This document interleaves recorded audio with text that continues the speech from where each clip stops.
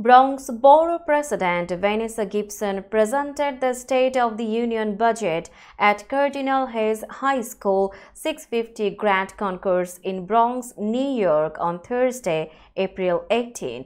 The five borough presidents, New York City Mayor Eric Adams, City Controller, City Speaker and Public Advocate, five borough district attorneys, city councillors, police commissioners, and committee dignitaries attended the budget presentation ceremony. Media partners were Millennium TV USA and Millennium News 24. The news was reported by Mr. Taufadir Noor of Millennium TV.